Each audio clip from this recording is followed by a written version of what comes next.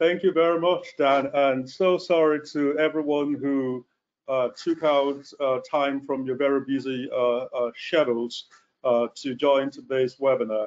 I truly appreciate your interest in today's topic, and apologies again for the hiccups on the part of the technology. This is something we're all getting, to live with. So, welcome to today's webinar. As you no doubt would have seen from all the posts that has been made, the topic we're looking at today is the sleeping giant, why Nigeria is the new emerging market for global business. So Aaron, can we please move on to the next slide? Thank you. Yes, so I'm sure a lot of you might be aware that in just 2 days' time, Nigeria will be heading to the general elections. Now, this is a very, very unique point in Nigeria's, history, because for the first time in our recent political history, we have about 3 front runners in the race for the seat of power, the Aso Rock Villa, who men that have been involved in private and public, business. Next slide, please, Aaron. So we have as the 3 front runners in the elections, which will be holding on the 25th of February, and then on the 11th of March for the governorship, elections. The 3 main parties. The All Progressive Congress Party has its candidate who worked for many years in the private, sector. So he has private sector experience. He has the knowledge. And we have the candidate of the People's Democratic Party, who was for several decades an official in the Nigerian Customs Service and rose to the 2nd highest position there in that particular sector. And he has very rich private entrepreneurial experience in different sectors, in maritime, in energy, in logistics. And then the candidate of the Labour Party is a serial entrepreneur, has chains of businesses in the fast-moving goods sector, has heavily invested in the banking and financial, sector. And so it is just such an interesting time in Nigeria's history. Either of these 3 men will likely emerge as the next president after the elections on the 25th. And these men, whoever emerges as president, will be coming with very rich private sector experience, which will be very good for the country and in terms of what we are looking at today. Next slide, please, Aaron.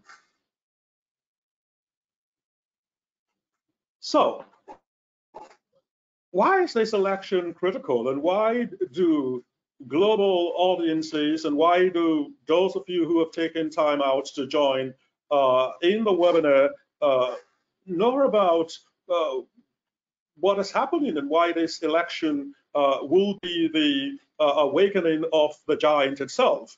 Now, this election is critical for several reasons. One, and some of you who have participated in my previous webinars will know that this is a constant feature. Insecurity is a perennial problem in Nigeria, from the northeast down to the southeast to the southwest.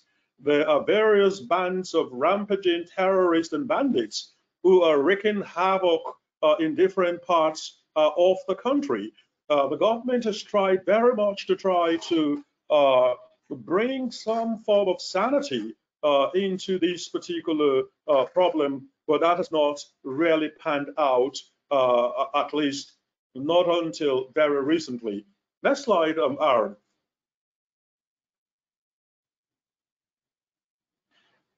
So, just some days before the elections were held, Nigeria as a country is grappling with a very severe petrol or gasoline scarcity. This has persisted for several months, about 5 months, but one would have thought that with the elections just around the corner, there would have been some sort of stability or sanity in the distribution chain.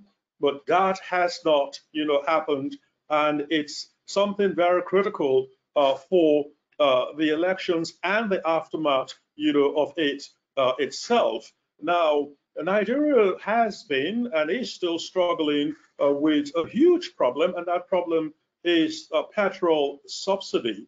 Petrol subsidy is a huge drain on the resources of the country. And the reason for this basically is that the Nigerian refineries, we have 4 refineries in Kaduna, in Port Harcourt, in Warri. These refineries are refining not just even a liter of petrol. So it is that bad. And because of this inability to refine locally, huge amounts of money are expended on a yearly basis to import fuel into the country. So all the ingredients which has been there for a number of years, they are now coming together, and is making this election to the most critical in the history of this country. Next slide, please, Aaron.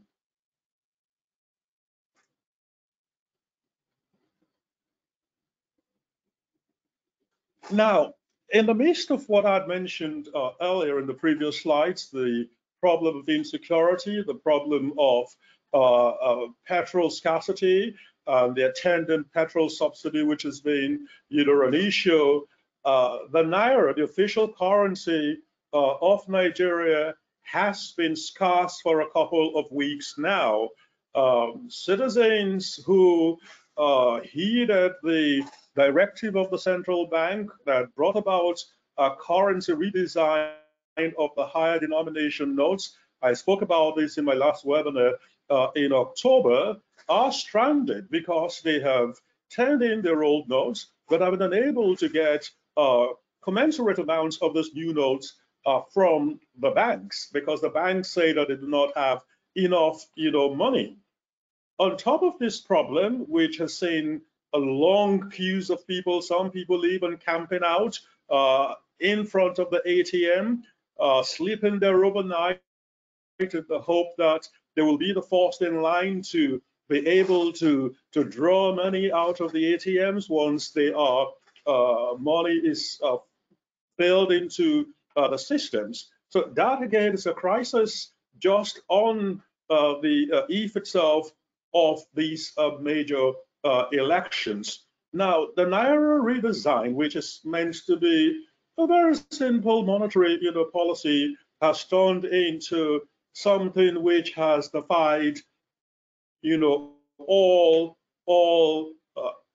expectations and explanation. It has become more or less a political issue, because governors of the ruling party, that one would assume will be working together with their president, who is of their party, are the ones who are now claiming that this whole Naira redesign thing, which has resulted in this Naira crisis, is a ploy by someone, some faceless individuals, to scuttle the elections itself. So this is the present climate that we find ourselves in Nigeria, on the cusp of having these very major elections. And one will want to ask, what prospects does these hold for businesses, will-be investors who are looking to come into Nigeria? Are these factors not in a way so discouraging that one would want to look elsewhere instead of coming to Nigeria to invest? Now, this is why we're having this webinar.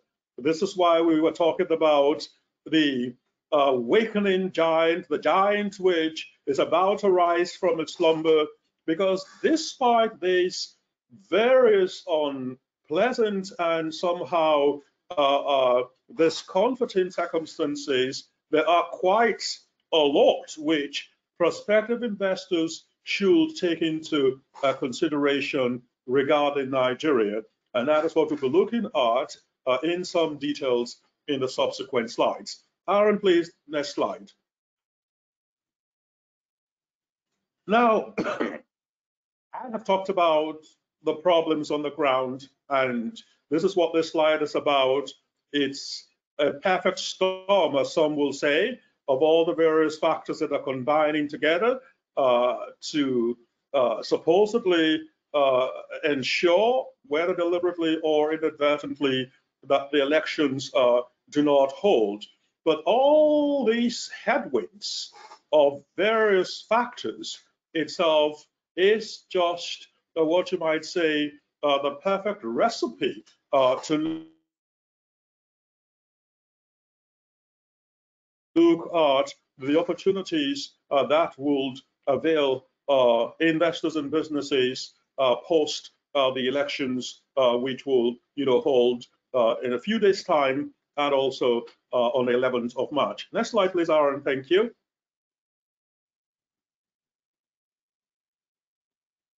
So, you must always have at the back of your mind a reason why you want to think about investing in any clime or in any country in the first instance. Now, Nigeria has tremendous green fields. Green fields, not necessarily in terms of the fields being green, but green fields in terms of the opportunities which abound for investors to be able to consider Nigeria. Now, one significant thing that will definitely happen post the elections on the 25th of February and the 11th of March is that will be investors who will want to come to Nigeria will find out that the ingredients and all that they require to be able to successfully carry out their particular kind of business would already be on the ground waiting for them, so to speak. So one good reason for you to think about Nigeria and the fact that it is a slumbering giant which is about to awaken with the sort of people that I have described who are the front runners and who no doubt when any of them emerges president will want to build a team around themselves that will be able to drive the economic renewal and regeneration of the country. So one factor that is of interest is that Nigeria is a land that is blessed with abundant resources. In whatever sector it is you want to think about, in the mineral resources that it has, in agricultural produce, it is there in abundance in terms of its textile industry, in terms of the banking and financing sector, in terms of human capital. Nigeria is a place where you can undertake whatever business you like, and you will find that the particular circumstances will be, such that would ensure that your business grows. And so Nigeria has political stability, which cannot be said for a number of countries within the sub-region or even in the sub-Saharan, continent. Yes, Nigeria has had this challenge with insecurity, but it's good to point, out at this juncture that in the last couple of weeks, with this Naira redesign, which the federal government implemented, we have strangely noticed that there has been a drastic reduction in the numbers of people that are attacked on the road, on trains, by terrorists and kidnappers who run a kidnap for ransom scheme. It has reduced drastically. So that is one thing that perhaps this Naira redesign, which was geared initially at ensuring that the excess liquidity in the system, there was too much cash that was outside the banking system, and the government said, we want to mop up those cash, we want to bring those cash into the banking system, and to also ensure that we're able to curtail the flow of illicit funds which goes to these terrorists, and somehow they're able to then launder and redistribute this money back into the system. So there has been, strangely in that regards, some stability. We've not been hearing this because the individuals know that they cannot get any money, any cash for their nefarious activities. So the political stability that Nigeria is enjoying at the moment is one that holds quite a lot of advantage for potential investors in the country. Next slide, please, Aaron. And so all over the place in Nigeria, the government is putting very amazing incentives for will-be investors. And you can do a comparative analysis. Our company tax rate is one of the lowest in the world. We have pioneer status or incentives. Our withholding tax rate, it's quite friendly. So the government has ensured that for wilder investors in the country, there is that provisions where you can enjoy not too high taxes on your profits from doing business in Nigeria. And again, Nigeria operates a free market economy, which is determined by the forces of supply and demand. And there has been tremendous privatization over a couple of years of some government-owned assets, and from the look of things, whoever out of the three front runners that I mentioned earlier who are vying for the top seat in the country, we know that there will still continue to be that focus on private investments in the country, because either of these men who emerges will be coming with that experience which they have gathered over the years. Next slide, please, Aaron.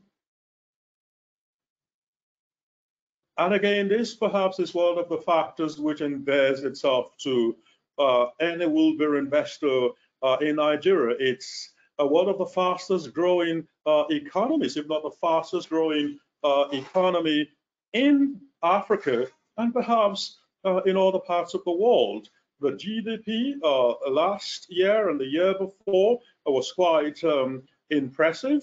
And for those of you who followed the IMF Global Outlook for 2023, gave a projection for Nigeria. Initially, it was 3.2%. Now that has been upped to 3.5%, which is quite good compared to other countries. Next slide, please, Aaron.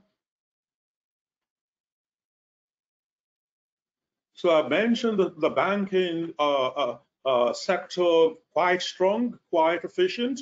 It is highly driven by technology, and there is that assurance that once you're able to come into the system, you have that confidence that you are dealing with banking institutions which are of a world-class status, with all the accompanying cutting-edge technology. And Nigeria, again, it's a very big telecoms market.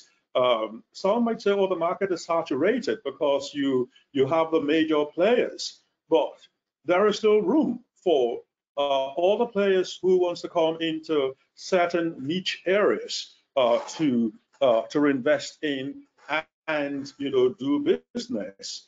The licensing round for the 5G is going on, and so there are all sorts of opportunities there. In fact, we have a Minister of Communication and digital economy, which shows, that the government's objective in that area is not just communications, but all that goes, with it in this digital age that we're living in. Next slide, please, Aaron. And again, this is a very, good point for Nigeria. It has a large consumer market, and that is key for any investor who is looking for where to invest his money or start off a business. A population of over 200 million, about 213, million presently. 75% of that number are under, 30, and there anchor cities where you are sure that whatever it is you are doing, if it is in the retail sector, in the fast-moving goods sector, in the agricultural sector, or in other sectors, there is already a market base, which it's quite a great incentive. Next slide, Aaron.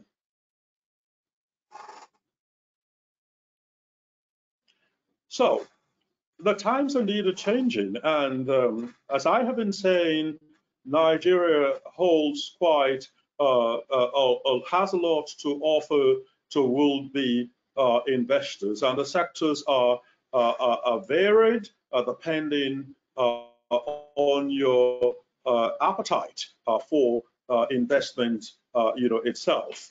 Next slide, Aaron. So it is important to understand what is required in order to be able to do business in Nigeria. And the very first thing, as is the case with other jurisdictions, is that you have to register your company with the company's registry or the Corporate Affairs Commission. It's very critical for any foreign company coming to do business in Nigeria. You're required to register with a 10 million naira capital share, capital that would almost be in the region of about $15,000 in today's exchange rate. Next slide, please, Aaron.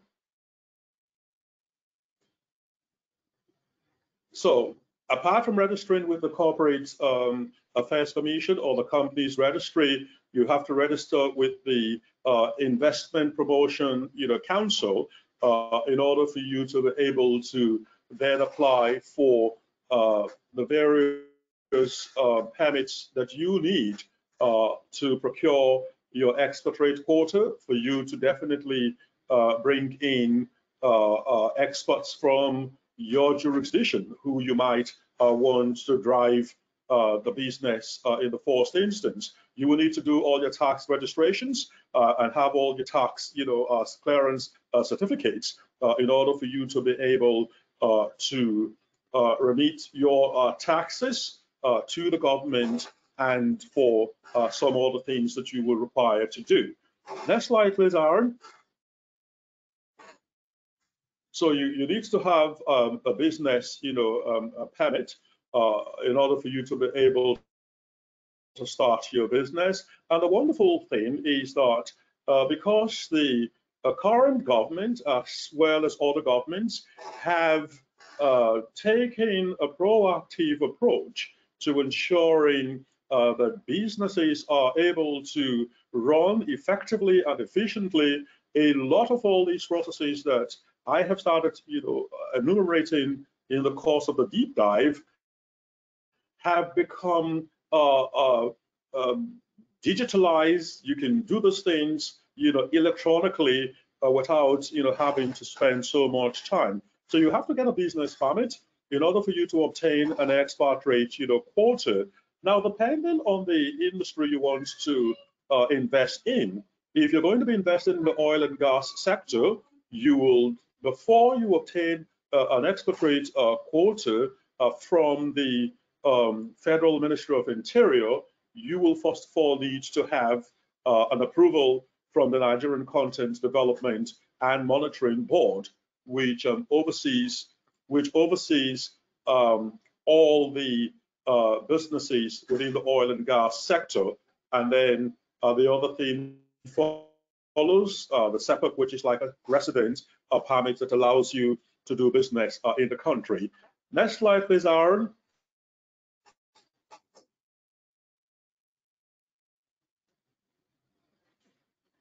So clearly, you will have to open the bank account locally, and the opening of the bank account will, allow you, enable you to import capital into the country. Now, it's very important for you to understand why you will need to have a certificate of capital importation after you've completed all the processes for registering the business. Importing capital and obtaining a capital certificate importation will enable you at the end of the day to be able to repatriate your profits from your business outside the country. And in repatriating your profits, you'll be able to do that by exploring or utilizing the official channel of the central bank to get your money out. And the process is seamless to a very large extent. Next slide, please, Aaron. So these are very rudimentary things that you do in the course of the registration. Auditors will be appointed. You need to have a company secretary and surely accept you going to be running your business in a virtual, form. You will need to have office space, and that will entail a property acquisition. Next slide, please, Aaron.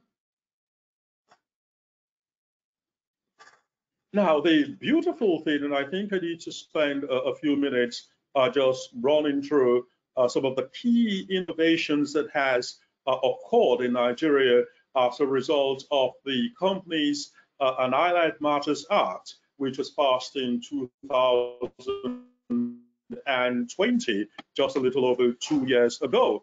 Now, this particular act has brought in this interesting innovation in that a company can be set up and it can have just one shareholder, a single, director company. It has never been the case before because each company is expected to have not less than 2 shareholders, and it must have not less than 2 directors. But that has changed, now, and so it is easier for those who want to set up companies that they are just solely in control of. There's been a redefinition of what small business means in order to allow for more companies to take advantage of the small business description.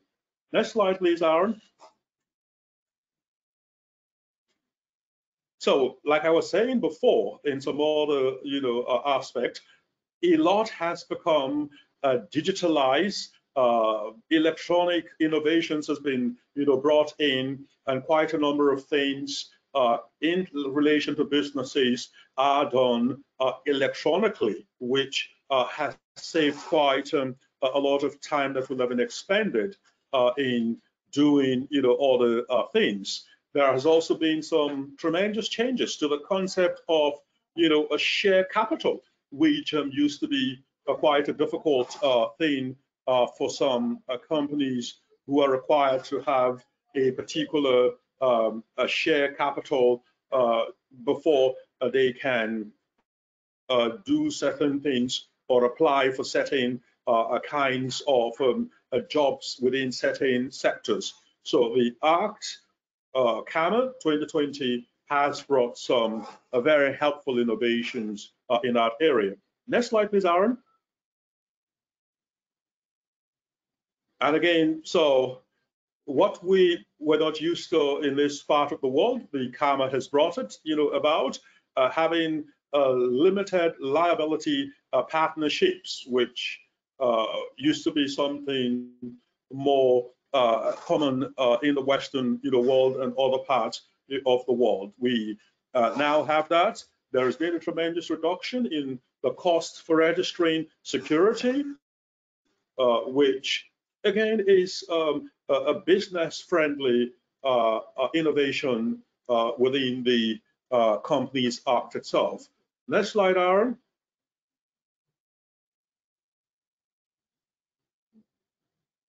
So again, for those who are keen to considering these, aspect, the framework for implementing mergers has become a lot more simplified, and it's become less stringent than it used to be under the previous law itself, the company's law, which has been repealed, and the CAMA 2020 is what is in place. And again, something which used to be quite a very pertinent and a burning issue in discussions within corporate commercial circles, private company acquisitions, shares and assets. There has been a revolutionary innovation in that regard in the current company's act itself. Next slide, please, Aaron. So again, these points are very critical points. Financial assistance by companies is now lawful. It used to be illegal under the old, law. Introduction of company rescue processes. That again is all part of the government trying to ensure a business-friendly climate. Next slide, please, Aaron.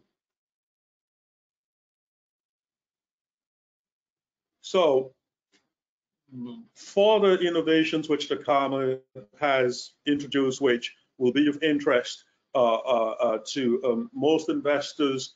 There's been an updated insolvency test for companies. The amount that the company might be owed in debt to trigger insolvency claims or actions has been increased, and so that again is something quite helpful.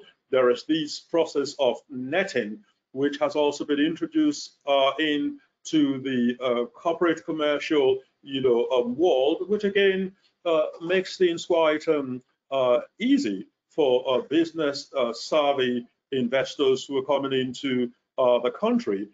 Increased transparency, that is something which is key for international businessmen and women and investors to know that the climate they're coming into has very strong rules and procedures on transparency. Next slide, please, Aaron.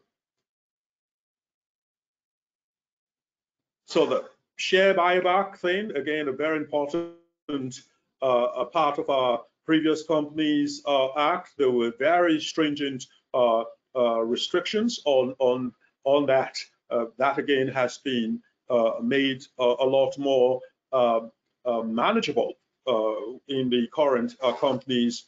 Act. Treasury shares also used to be a very key concern for businesses before, and that has been made a lot more comfortable for businesses. Next slide, Aaron. And so it continues. So I'll just mention those things. It's there showing that the government indeed is quite, keen to ensure that businesses are not unnecessarily restricted or stifled by setting prohibitions which are contained in the Act itself. So trust over shares in companies registered no longer prohibited. It used to be prohibited before. Companies limited by guarantee, it used to be quite, a stringent process to get that, through.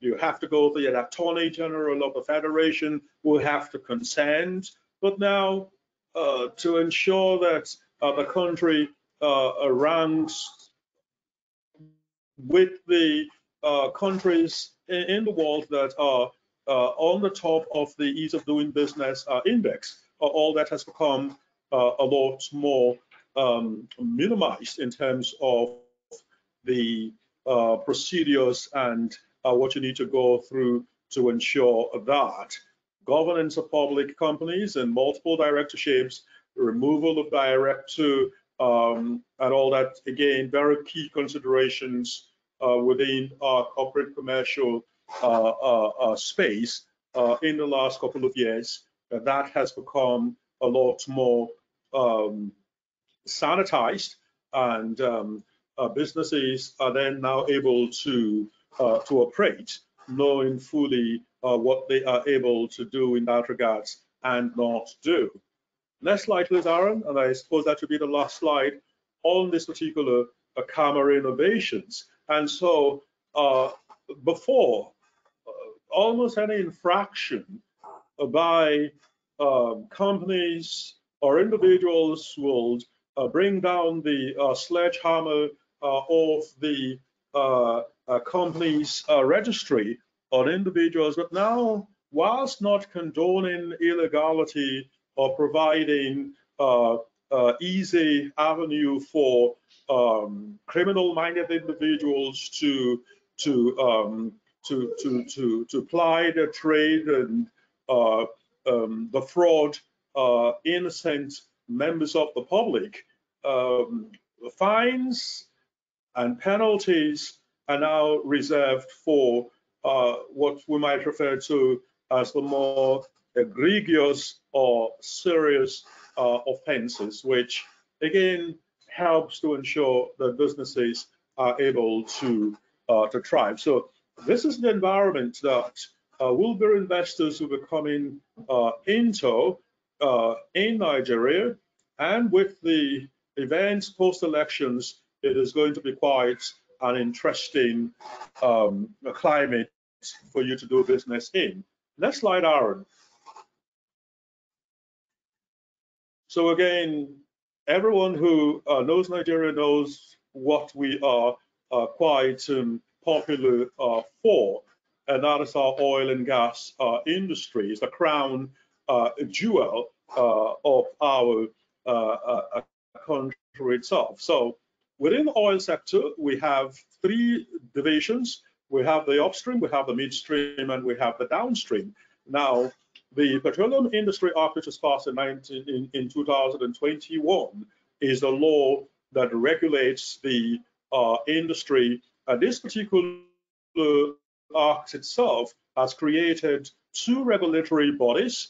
One, the Nigerian Upstream Petroleum Regulatory Commission, or NUPRC, which takes care of upstream matters, and the Nigerian Midstream and Downstream Petroleum Regulatory Authority, which takes care of matters within the midstream and the downstream sectors. And I'm sure those of you who are familiar with the industry will know that the upstream has to do with matters relating to exploration and production and exploitation of oil and gas resources. The midstream deals with issues surrounding logistics, transportation, and all the other things that are related to the oil industry. And then the downstream, which deals with all those other aspects relating to distribution of refined products, petrol, kerosene, and all the other related matters. Next slide, please, Aaron. So, as I mentioned previously, this is just re-emphasizing what these three sectors, deal with. Next slide, please, Aaron. So, beyond registering in a company, like we said at the very not too long ago, you have to register your company before you can venture into any aspect of the business world in Nigeria. In the oil and gas industry, you also need to, after you've completed all the registrations with the company's registry, and you've obtained all the necessary licenses, you need to be registered with the NUPRC. You must obtain an oil and gas industry service permit in order for you to be able to do any business at all. And there are three categories of permits that are issued. There's a general, there's the major, and there is the specialized category. And one key point, I mentioned that in the course of speaking, you will have to be registered with the Nigerian Content Development and Monitoring Board. The NCDMB was created in 2010 as a result of the passage of the Nigerian Oil and Gas Industry Content Development Act 2010. The NCDMB is the foremost body that regulates local content in the oil and gas industry in Nigeria, and it's a very important aspect of the sector itself. Next slide, please, Aaron. Thank you very much. So, surrounding the oil and gas industry, which is the mainstay of a country, and which, you know, post the elections on the 25th of February, 2 days' time, and post the governorship elections on the 11th of March, in a couple of weeks, you know, time, the oil and gas sector is going to be very much in focus. I'm sure some of you would, if you had joined in the previous webinars that we've had, where we looked closely at the oil and gas industry. Now, the good thing about development in the oil and gas industry is that a lot of transparency has been introduced.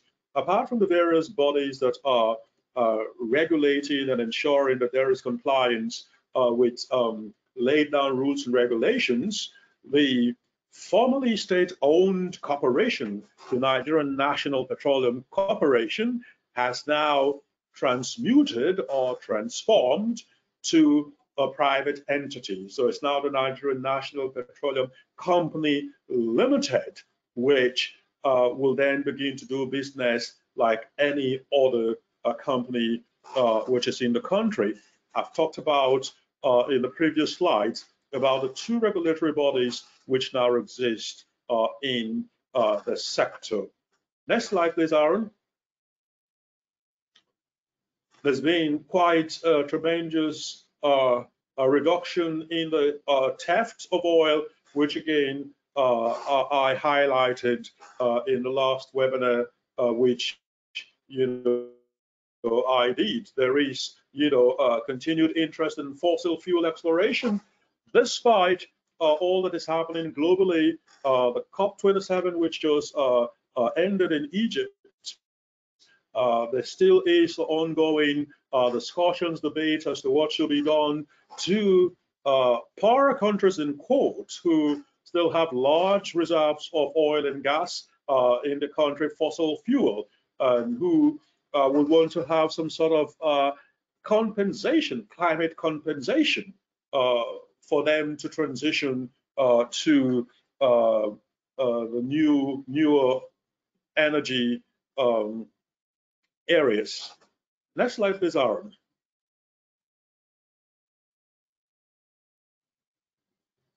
So, in this soon to awaken giant, this giant is already arising from its slumber. You want to ask, what are the areas that I can possibly look to invest in? And there are numerous. You can invest in stocks. It's no doubt one of the major areas of investment in any climate at all.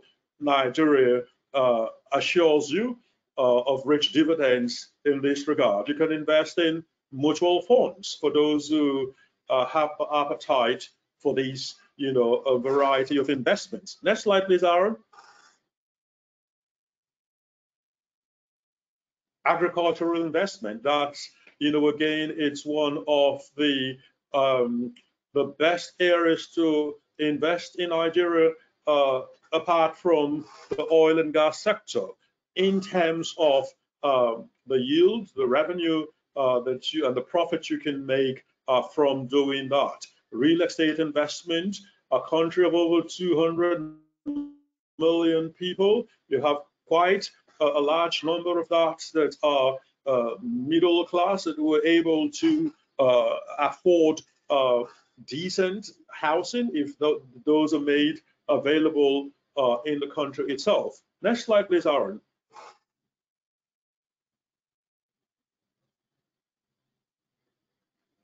Livestock, again, you look at the numbers and the fact of the consumer market that we mentioned much earlier in the discussions. Mining and mineral resources, Nigeria is tremendously blessed in these particular regards. And so beyond the focus on the number one revenue earner of oil and gas, these other areas, coal, gold, columbite, iron ore, gypsum, copper, they are tremendous money making opportunities for those who want to venture into those areas. Next slide, please, Aaron. The education sector, you might wonder why that is there, but the education sector in Nigeria is one that is a real gold mine for those who want to invest. The young population, if you recall from one of the earlier slides, a population of over 200 million, and 75% of those are under 30. The public universities or even secondary schools, they are overstretched, and any investor who looks to setting up education institutions will have a large and hungry, ready market, to do so. For those who have a flavor for photography and videography services, a lot of opportunities abound also within the country for that line of business. Next slide, please, Aaron. The manufacturing industry, very key in Nigeria.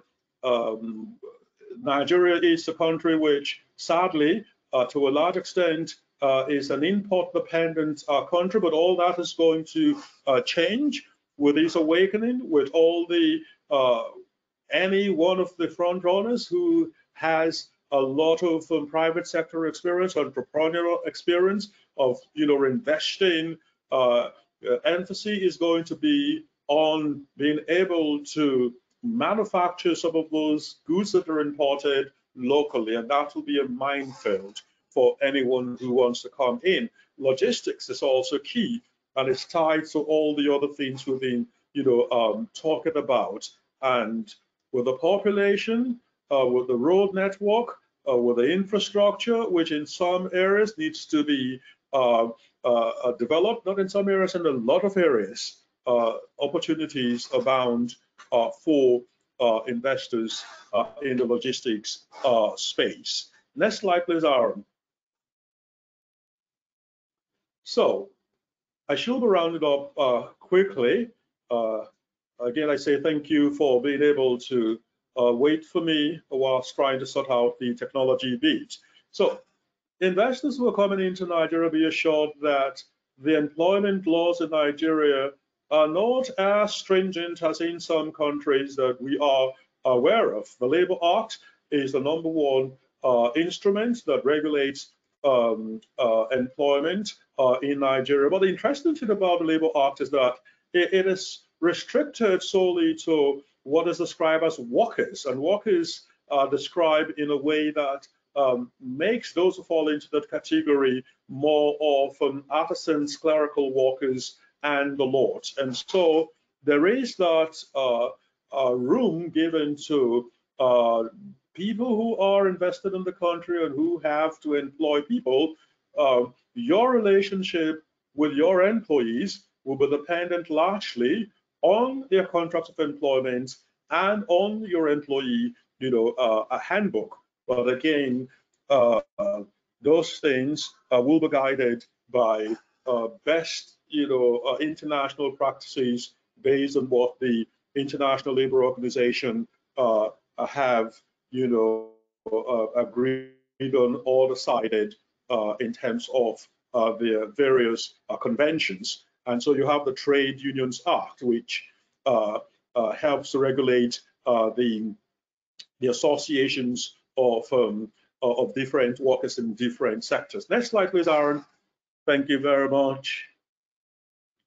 The Employee Compensation Act, which I know most of you are familiar with, the Industrial Training Act, which strives to ensure that there is the regular training of Nigerian workers. Next slide, please, Aaron.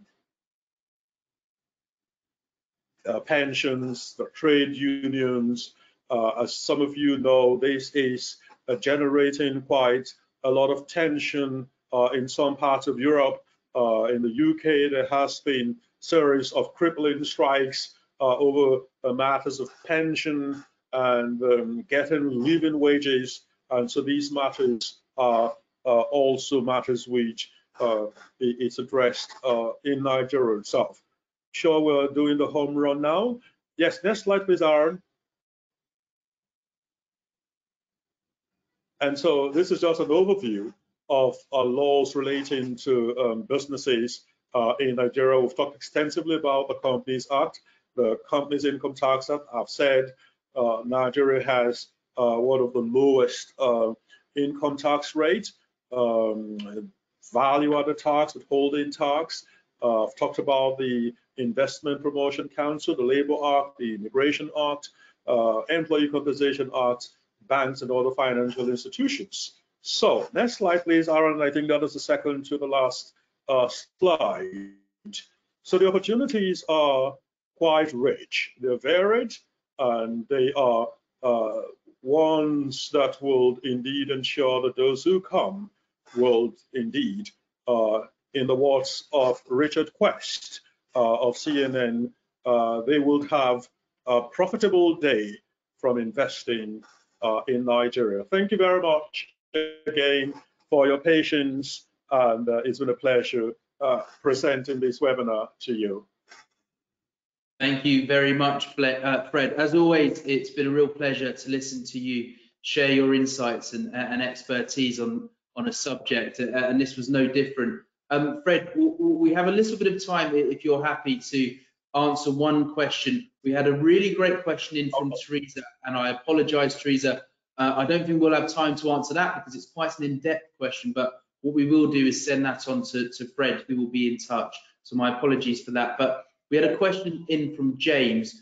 If you can speak to Fred, what security changes has the government made in the maritime sector to ensure safety for shipping? Yes, thank you very much, James, for that question. Maritime is something which Nigeria takes quite seriously because, as you know, Nigeria has been trying to be a maritime hub in Africa. So one particular measure that the government has put in place is that we have a number of security personnel, mostly from the naval force that patrol Nigerian waters. It's been very rare in very recent times. A couple of years ago, we used to have a lot of incidents of piracy and a lot of vessels being attacked and all that, but that has reduced drastically because what the government has done beyond having the regular official naval force that patrols the waters and ensures that vessels coming in are given protection, there has also been a lot of private sector involvement in the provision of security. We have an agency, the Nigerian Maritime Administration and Security Agency, NAMASA, which since 2003, that is almost 20 years, has had as one of its focal activities, the ensuring that the Nigerian waterways, the seas, are protected. And I can tell you from personal experience, it is a very serious, matter which the government has been attending to. Brilliant. Thank you very much for that, Fred. I can see we still have questions coming in, but I'm afraid that we will have to wrap up there for now. All of those questions will be sent on to Fred, who I am sure will be more than happy to be in touch to answer those questions. Once again, Fred, thank you so much for sharing your expertise today. And thank you to our audience for being with us today. It's always a pleasure to have you with us. But for now, I will wish you a good day. Thank you and goodbye. Thank you, and bye-bye, everyone. Do enjoy the rest of your day wherever you might be. Bye-bye.